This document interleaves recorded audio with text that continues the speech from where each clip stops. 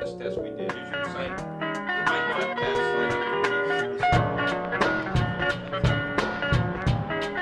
and then what we do is say, hey, my name's Fred.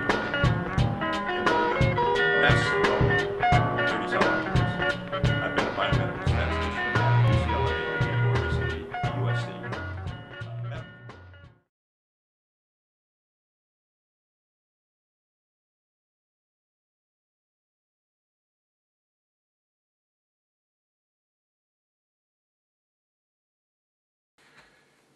Hello, thanks for coming back again. Let's remember the example we're talking about here. We have two treatments, a new treatment and a standard treatment. The outcome is the percentage patients who have improved. And we did our study and we found 60% of the standard treatment improved, 76% of the new treatment patients improved. We got a p-value of 0.015, and we looked at appropriately the confidence interval to give us a better measure of exactly what we did or did not learn from the study. Now, if the results of this study, so what you will see in your reading a paper, you'll see a p-value and a confidence interval, and you'll see the estimates here. But remember what we're thinking here. Why are we looking at this small sample? This sample had only 100 patients in it. Why are we looking at this small sample and the results of this small sample and believing that it's going to tell us something about our patients? Well, because we have to trust that this small sample and the results are comparable to what we would have seen in the target population. And there's a presumption when you look at this p-value and you say, well, does it or does it not relate to my particular patient? The presumption is the two samples that were used and were measured from are comparable in all the important characteristics except for the fact that they had different treatments. Okay? So where did this data come from? Well, we had to start with a sample. And so we had a sample of patients from the new treatment, and we have a sample of patients from the new treatment and the standard treatment. And the issue is then, okay, the data must be representative of the samples. Well, how could the data not be representative of the samples? Well, the data could not be representative of the samples if we didn't measure everybody. Maybe patients dropped out of the study. Maybe patients failed to come back for clinic visit.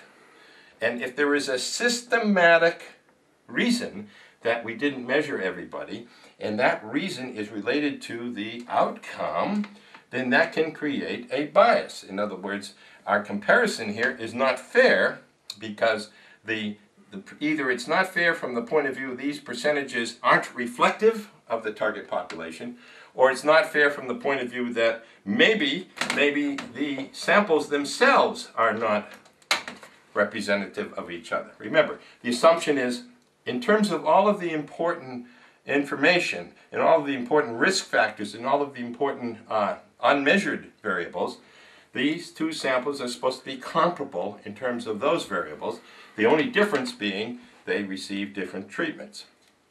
And where did the samples come from? They came from what I'm calling the sampled population, much larger population, that is more likely representative of the type of patients with that etiology that would have entered the study if in that institution where the study is being carried out. Now, if the study is being carried out at multiple institutions, well, the sampled population would be the kinds of patients that could have entered into the study in the multiple populations.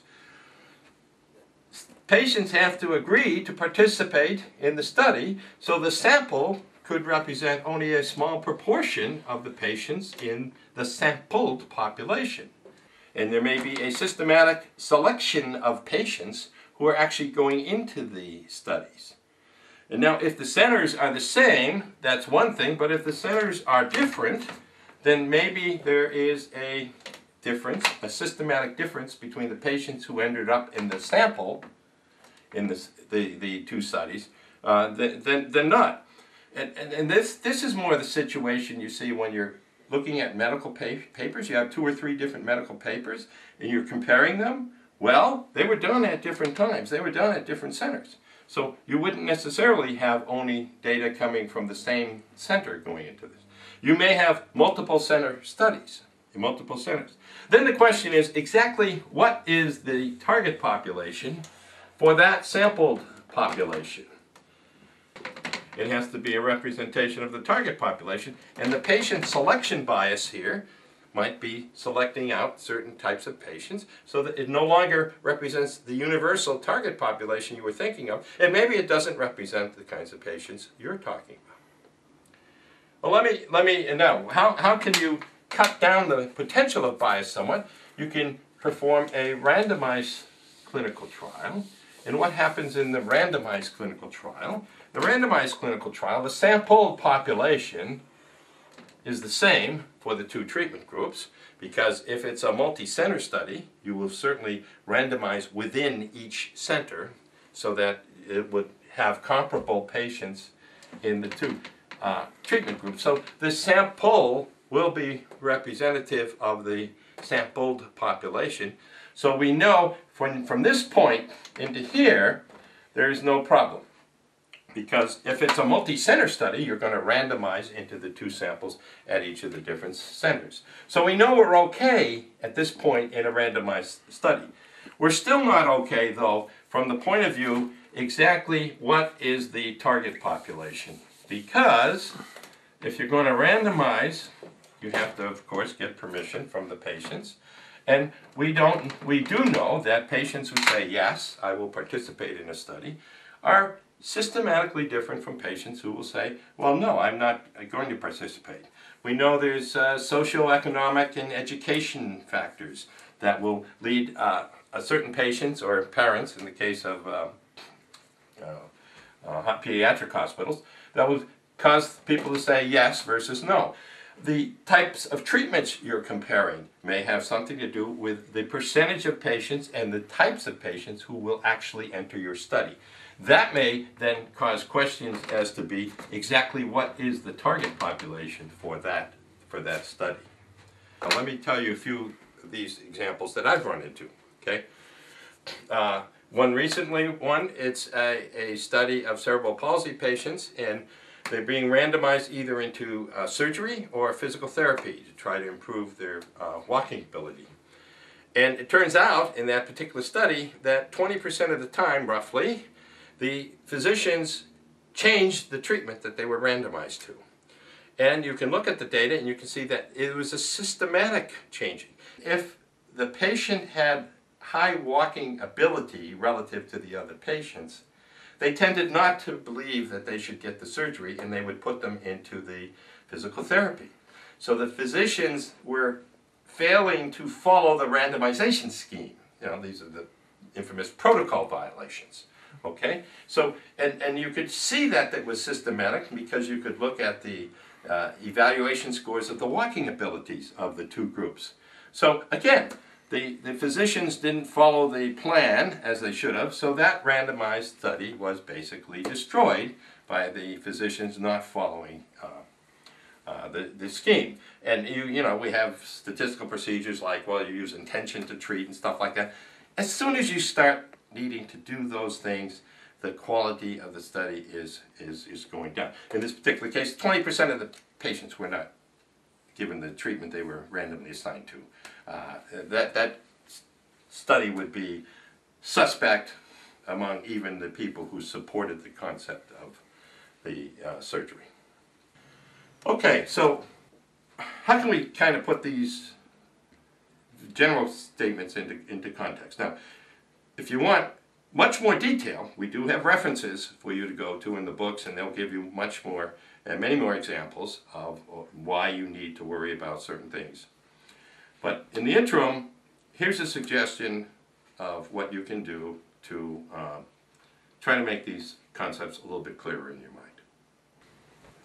Okay, from this brief description we've just done of the patient flow, you can see how there's a possibility for getting a lot of potential bias getting into a study.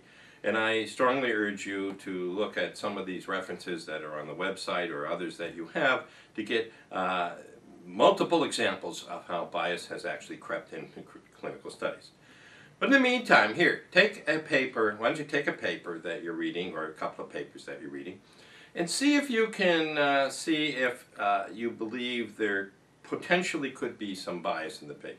And one thing I do want to mention, if there's a potential of bias, it doesn't mean there is bias. It doesn't mean there is bias, but the quality or the influence that paper will have on you will go down as the potential for bias maybe increases. But look at the patient flow and see if there's a suggestion of bias either by the patient selection. You know, if only 10% of the patients actually who potentially were asked to go into a study went into a study, that's very, very suspect. Okay, so you're going to look at the flow, the patient flow, to see if you think there may be bias. And the other thing you can look at is look at the tables describing the patients and the different treatments. And see if there seems to be a little bit of a favor of one treatment, one of the treatments versus the others in terms of having fewer risk factors than the other. Again, suggesting that maybe there was a subtle selection of patients so that the basic final comparisons that the authors are making may be a little bit biased. And again, looking for a multivariate statistical analysis is one way to see if the authors realize that there may be some confounding factors that have to be taken into account.